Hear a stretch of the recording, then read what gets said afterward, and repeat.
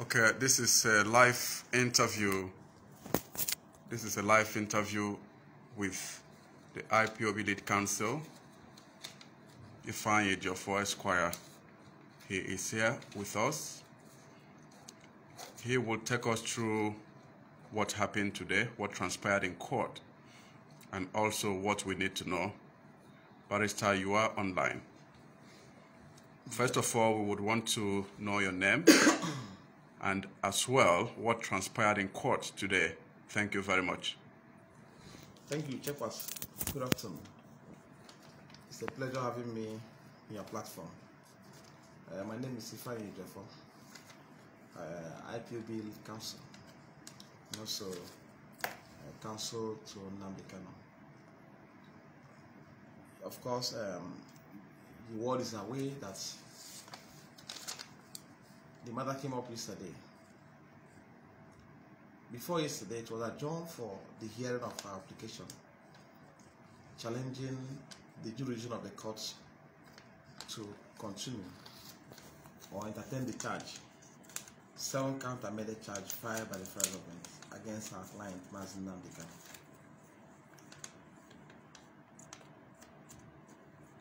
When we file this application, which goes to the root of the charge,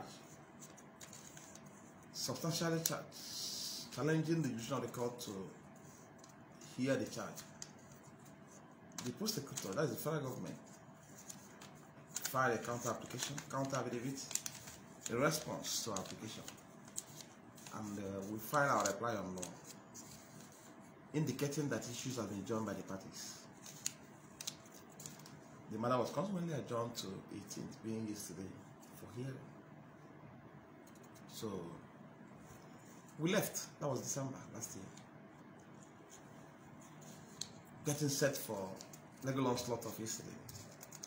Because the essence of that application is that if the application succeeds, that will be the end of that case in court. And our client will be freed. The charge will be dismissed, and he will be freed and will be acquitted. Because what we are saying is that the 7-count charge, amended charge, filed against him by the federal government, not disclosing the offense by the allegations contained therein. Because we cannot put something on nothing and expect it to stand. He who alleged must prove. And the law is that at this point in time, if such allegations are being leveled against somebody, there must be what they call proof of evidence that will attach to the charge. It may look at that proof of evidence will show what you expected to see in court at the point of trial, whether the allegations as contained in the paper, whether they can be sustained by that proof of evidence. So we have critically looked at this amended 7-count charge and arrive at an conclusion that they did not disclose an offense committed by our client. So we file an application to challenge it in line with the provisions of the law. Then 24 hours before the day slated for the hearing of this application, we are served with another amendment to the charge. If the federal government is seriously disposed towards ensuring speedy trial of this case, or if at all they have a case against our client, the business of court yesterday was to hear this application, challenge the decision of the court. And if the court hears it and said, look, this application is not meritorious, we can proceed with trial, then we move on. And if the court hears it and said, look, there is no charge before me, there is no offense disclosed by the charge in file against this man, and as such, I will not call him to go into trial because of trial. He has to go. Then that will be the end of the case. But because they don't want the matter to go on, They amended their charge, filed and served us 24 hours before the date set for the hearing of the case. So in that case, it wasn't amended in good faith. And the essence or intendment is nothing but to truncate the proceedings of yesterday, which they succeeded in doing, because we are ambushed. So it's an application apparently filed in abuse of court process. We're not given time to look at the charge. We're not given time to interact with our client before the date. The matter was adjourned for hearing. That was yesterday. So we said, okay, no problem. We came to court yesterday. The court was told that our client cannot take plea to the charge because this is not a banana republic. This is a country founded on rule of law, and this is a democratic institution. Justice must be done to all parties, all manner of parties. Not only be done, it must be manifestly be seen to be done to parties. We objected, and our objection was upheld by the court. And consequently, I joined the matter for him to take plea, allowing us time to have interaction with him on the extent of the charge before him. We have looked at the amended 15-count charge. That charge, the recent one they filed, is as useless, worthless as a paper you can probably as a drafting sheet paper. It's even more frivolous, more offended, more ridiculous than even this amended 7-count charge because it's for the duplicity of counts and a number of deficiencies and issues. So the entire 15-count amended charge disclosed no offense against Nnamdi. That I can assure you for sure, 100%. And we have done the needful. We are awake throughout the night. Of course, you had the SM visiting us who told you when we went to bed this morning at 4 a.m. this morning. We worked on throughout the night, and they wrote about 42-page documents. That's no objection to the charge. And we were able to demystify the 15-count charge one by one. We took them one by one and sufficiently addressed it. So, and on the face of that application, the court cannot proceed. Because application is not only important, it's fundamental to the jurisdiction of the court.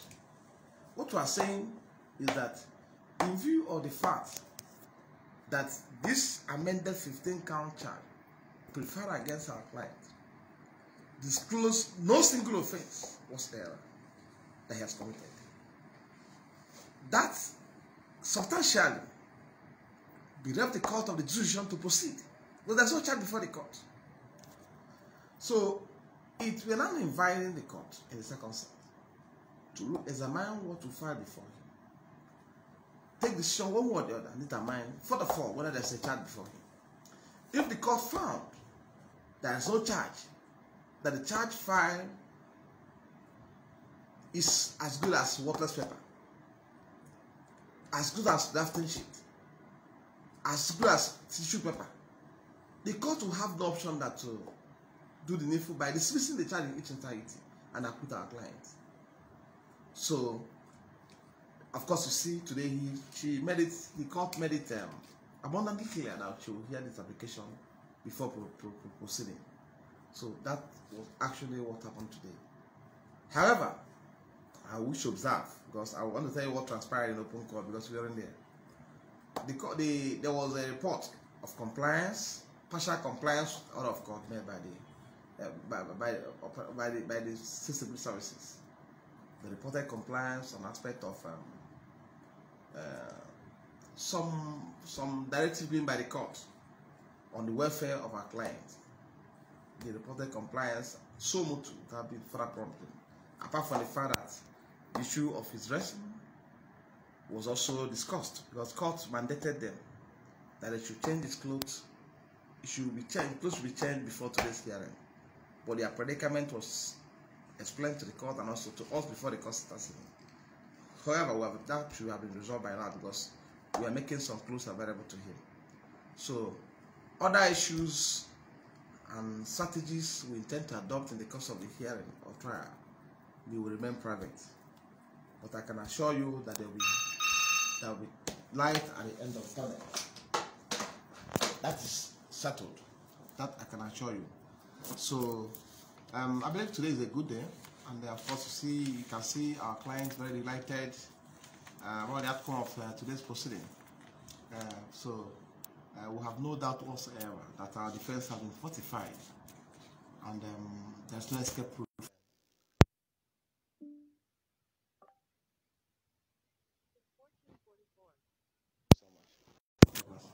All right, thank you very much, Barrister. One question and concern I have here is, I've been an old man in this case, ranging from when I would allow me to say during the first missionary journey of Nnamdi Kanu. I mean, the first time he was arrested and brought to court, there were various occasions, the FG, the prosecution did amend charges, charges upon charges in the middle of trials. They would from nowhere bring and attack charges, trump up charges, just to truncate the proceedings. And this time around, the second missionary journey, so to say, do we have any hope saying that such thing would not happen or repeat itself? Thank you so much. We have to be mindful of the fact that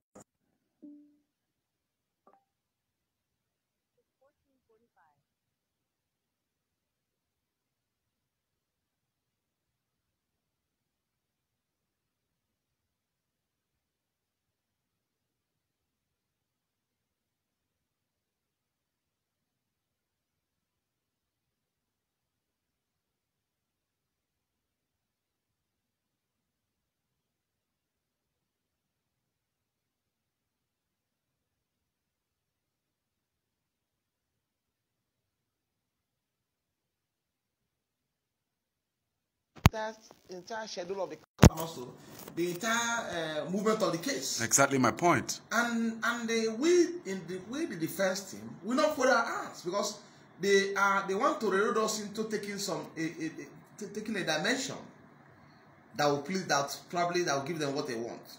So we have to advise ourselves when such thing happen. We have to smart enough to understand the strategy they are adopting, which is dangerous to our case, and also to adjust to a strategy or a strategy that will assist our case. So that was why we said no, we can't proceed. If they had wanted them to go on, it would have gone on yesterday. If the court has had our application yesterday, probably the court would have done the application for ruling. Then or proceed for trial if the court so pleases. But they have a reason for filing this amendment at 11th hour. At 11th hour. You won't tell me that the prosecutor were not there since December last year. They were there. I don't think they traveled for Christmas because they were here working. If they had wanted to amend the process in good faith, they would have done that. And we have responded promptly without wasting time. So the court was that situation. That reckless amendment they usually embarked upon was also brought to the attention of the court. The court is fully familiar with that. And but the historian actually isn't particularly impressed because he expressed in open court. So, and we put it on record that if actually they want this matter to go on, they should stop amendment. They should stop it. Let's go on with this case. Because any further amendment to the charge will also affect what we are doing and delay the proceedings, elongate the proceedings. Because once the schedule of the court is truncated, it will affect the proceedings of the court. And it will delay the proceedings. By now, we should be talking about a date for ruling on application challenging the decision of the court. But today, we are talking about a date to hear it. I hope they will not further amend their process and file again on 15th of February against 16th state for hearing. I hope so. That's okay. I hope so. But what you know that from the antecedents, since 2015, we've been in this matter. This is the sixth time the federal government of Nigeria, through the Office of Attorney General of the Federation, is amending the charge filed against the defender, against Nnamdi Kanu. So let me hope that they will not amend further, so I can proceed. You accuse somebody of committing an offense, 5 frivolous charges in court, which the essence is just to ensure that he's detained ad infinitum. And we said no. Release him. Otherwise, look at our application challenging the competence of the charge and also the decision of the court. Hear it. Take the decision one way or the other. Allow the court to rule. Afford the court opportunity to look at what was filed before, what is filed before her, and deliver ruling one way or the other. Then we can take it up from there. You shouldn't continue to amend process consistently. It's not good for the administration of justice. It's not also good for this kind of trial, particularly when our client is in detention. His liberty is at stake. They should either release him, grant him bail, hear application, decide and grant him bail. Then we can come back. If you want to continue to amend, no problem. Once it's free, if you want to amend to 100 count charge, we are here for you. We don't have problem. But let him be free. Here the one we are saying that he must be released unconditionally. Here the one we are saying that the charge before you, before the court, are frivolous charge, counts, that cannot even be sustained by proof evidence. Let me give an instance. Okay, I won't say this because I don't want to preempt them. I will have said something that is very fundamental to what they file, but I don't want to preempt them anymore. I won't preempt them again. That's okay. Thank you. Okay. I have 2 questions regarding this. All of the questions are connected to what happened yesterday during the court's decision. The court decided that number 1, that the Department of State Security Services allows the defendant a change of clothing, as you have just touched. I just want to ask, couldn't there be a fine? Because it is clear that the DSS has defiantly disobeyed this court order. You know, since last year, the court has repeatedly pointed on this, and it is clear as well. The whole world is saying that Mazi Nnamdi Kanu has this clothing on since the 29th of June, when he was extradited illegally to Nigeria. What do you have to say about this, please? Okay, let me explain this in a manner you understand. This was the other court made yesterday. And of course, you are aware, by the substantive order of court on visiting Nnamdi Kanu, our client, Nnamdi Kanu, in this facility where he's been detained, we only allowed to visit him Mondays and Thursdays. And yesterday was Tuesday. And we don't also want DSS to get clothes for him. That's the point. We don't want them. We want to undertake it. The family has already done that for him. And what they are saying is that the family will not have the opportunity to visit him yesterday, taking into consideration the time the proceedings ended. So since they are coming tomorrow to see him, that they should come with the clothes. That was what I explained to the court, because obviously we don't want to give them the opportunity to go and so get a clothes for him. I don't want that. We don't want that to happen. So let me see what plays out tomorrow, because hopefully tomorrow they will make available to him the clothes already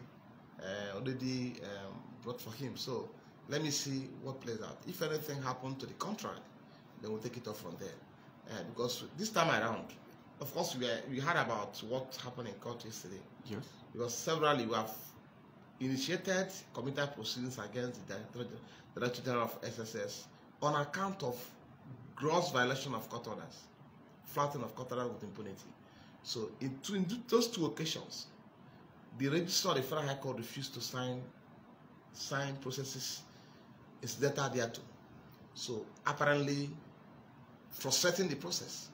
That was made known to the court yesterday. So, and the court reprimanded, admonished them to ensure that his or her orders are obeyed. Because the court will not be dishing out orders without orders of the court being respected. So if the courts will make an order, then the establishment will not obey, then what are we doing in court? What are we doing there? Because that was also brought to the attention of the court. If you are in court for justice, for our client to be given justice. That means if at the end of the day, the court said this trial, this charge, the application you filed challenging the competence of this charge is meritorious, I hereby dispute the entire charge and acquit our client, thereby asking him to go. That means they will not allow him to go. Yes. They will not allow him to go. That's what it means. So, if the order of the court must be obeyed at this point in time, so that by tomorrow, if you get some superior orders of the court, superior orders, fundamental orders, then they also obey it. So I also commend them for partial compliance with court order, because there are some other issues around we're expecting them to comply with, particularly in regard to directive given by the court last year December and penultimate proceedings. So we are expecting them to comply with the entire directive, which is orders of court given.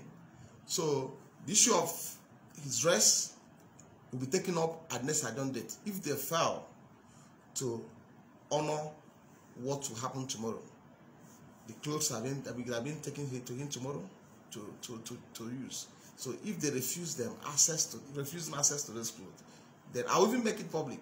I won't even wait for the next agenda. I'll make it public. Of course, I don't keep it for so long. I'll let tell the word about what is playing out. So that's all. That's settled. Okay, that's okay. Barrister, in simple answer now, just this question is following the former. Could you please tell us what about the decision by the court for transfer, or should I say the application for transferring the defendant from the DSS custody to the correctional center, the prison custody?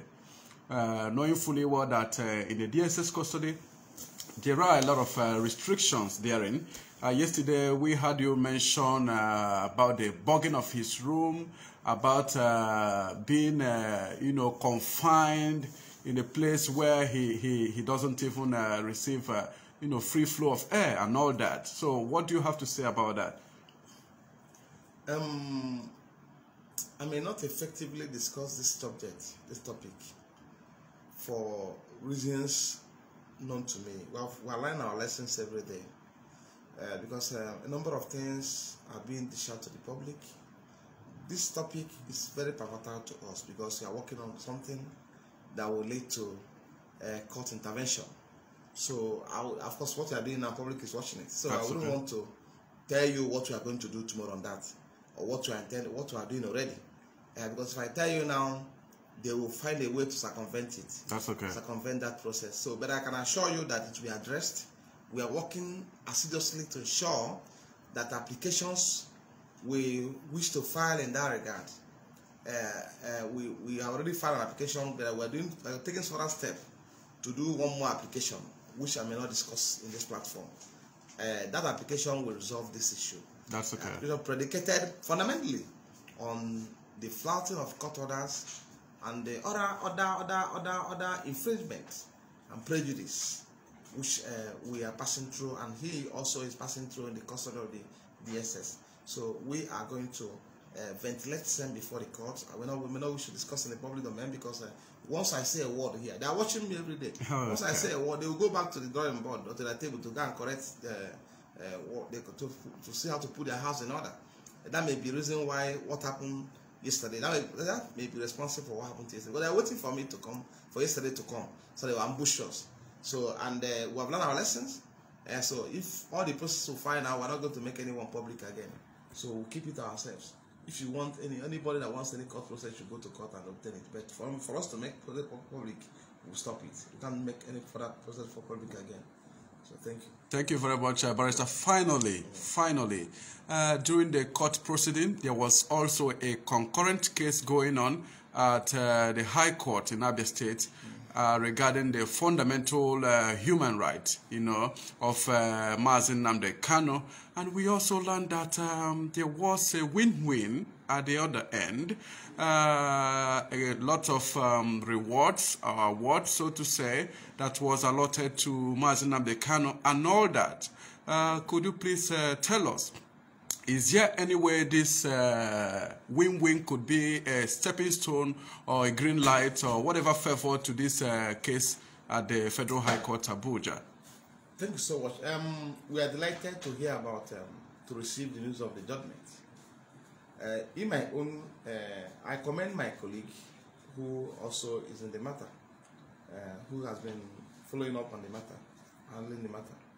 I commend them. It's a fundamental right action. The court also, the most interesting part, which I fashion, is the fact that the court, in its wisdom, condemned in its entirety the illegal invasion of Mazi Nnamdi Kanu premises. There are bloody onslaught in his house, killings, and attack, and consequently directed federal government to tender apology to him. Because what I'm saying is that there's no amount of money you pay to, amount of damage you are what to Mazi Nnamdi Kanu to probably to compensate him for what has taken place, for the lives lost in his house, and also for the damage done to his premises. And also, do you know you have killed him? Of course, of course. Had he died, are you talking about will 1 billion naira be enough to compensate the family? No. Of course. And a dead man doesn't face trial. Because now they cannot worth billions of dollars. Very well. Billions of pounds. It worth billions of euros today. So I am more concerned, more at home with the fact that the court condemned that invasion and the attack and the killings that took place here, and also directed the federal government to tender apology, just like what happened in my house, when the court also issued awarded them. I'm not concerned about damages awarded against the security agents that invaded my house. Having recognized there was something, but in fact that the court condemned the invasion of my house, the killing, the carnage there. So this goes ahead to send a strong message to the world, because the judgment also we use in international court. Judgment to obtain today we use in the international court to establish a point. To establish a point worth more than money. That's my interest. That's my happiness. Because if the courts, the judiciary is not checkmating these excesses of the security agents, the courts not checkmating them, then they will continue on about it. I can assure you that if this judgment are obtained just last month, December 2nd, against the people that invaded my house a year after, was delivered before June 6th, 2021. My house, they will not come to my house again to kill my PA and bond him. That second invasion would have taken place. But because they came the first time and succeeded. The second time they came again. Nothing happened. But by virtue of the fact that the court has made a pronouncement, the invasion of Mazi Nnamdi Kanu premises in the manner they did, killings that took place there, where over 28 persons were murdered in cold blood. Innocent people, people who are harmless, were murdered in cold blood, is condemnable. It's a crime against humanity. Of course. And consequently directed the federal government to tender apology. It goes a long way. It goes a long way to tell them that there is a serious problem for them before the international court and before the criminal court is too. So, and I believe that the security agents will learn their lesson and operate within the confines of the law establishing the agency, because they've been so vicious, they've been so lawless, they've been so reckless. See what happened in court today. See what happened in custody. But see what's happening in custody. The situation outside the court was peaceful, because I have constantly admonished people who are coming in solidarity to identify with Nnamdi Kanu, his fans, his supporters, his followers who are coming there, to be civil, and they have consistently been civil in their conduct over there. Even yesterday, nobody noticed that people were there. They were just somewhere clapping and singing without any form of violence. Until today, when you see criminals who were heavily armed, made up of Alsas and Fulanis that came to attack innocent people within the court premises. They were sponsored, I believe. And they were coming, the security agents were there watching them. Helplessly, there was not any form of resistance on their part.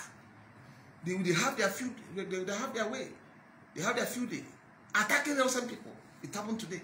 So these are things that will tell you that we have a long way to go. Even outside the court premises, the camera of the court captured the entire thing that happened.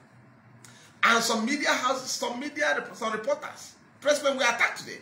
Cameras were snatched. Cameras were destroyed today. In the presence of security agents. And nobody speaking.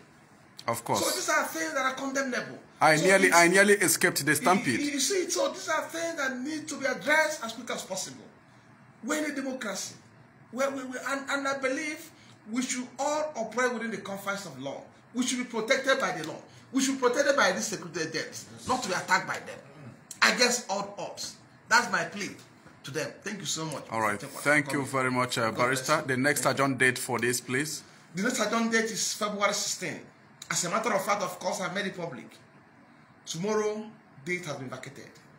The matter is no longer coming up tomorrow, being 20th of January. It's coming up on 16th for hearing of application, challenging the decision of the court to hear the trial, to hear the charge. So that is a very fundamental application. So, and the court said you will hear it and determine the application, rule on it one way or the other before taking further step. So that's what the date of the court on 6th of February 2022. Thank you so much. Thank you. It is my pleasure being with you, Barrister, the lead counsel of IPOB. You have just spoken with the Biafra Times, the correspondent of Biafra Times here, Chikwa Sonwibe, and this interview session is being streamed on Biafra TV. Thank you very much for having me, or should I say thank you for having me. Thank you so much. God bless you. All right. Thank you very much. I wish you safe journey back to your destination. Thank you. And remain blessed. Thank you.